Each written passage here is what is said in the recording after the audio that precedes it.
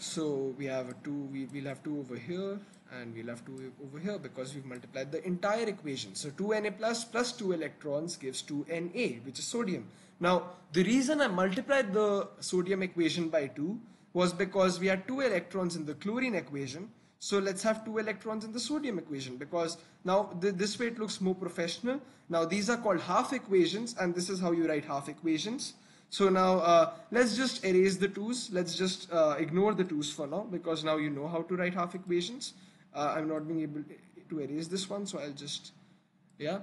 So now we know that these are our 2 half equations. And what if I want to measure the amount of sodium that has been deposited here on the cathode, or the amount of chlorine that has been bubbled off at the anode? So I want to know that in a specific amount of time.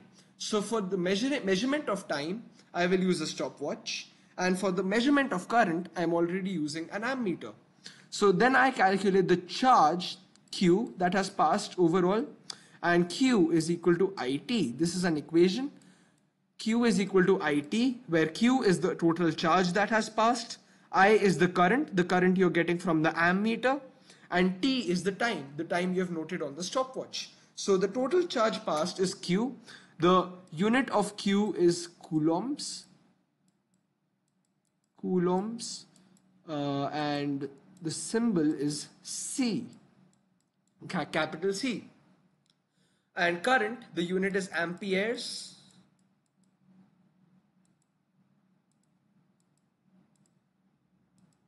The symbol is capital A.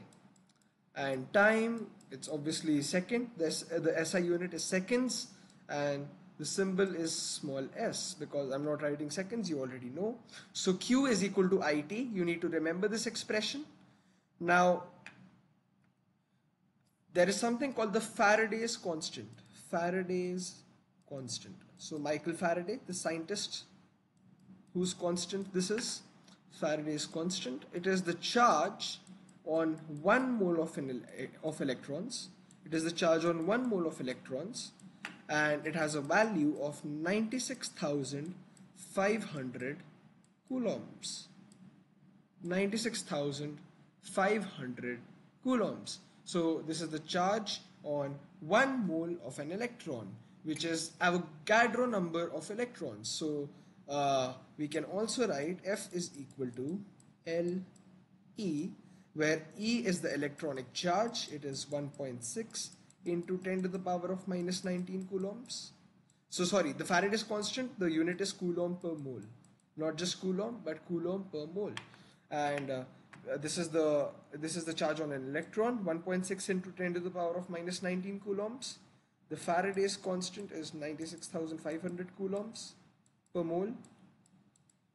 And this is the Avogadro constant, which is 6.023 into 10 to the power of 23 units per mole.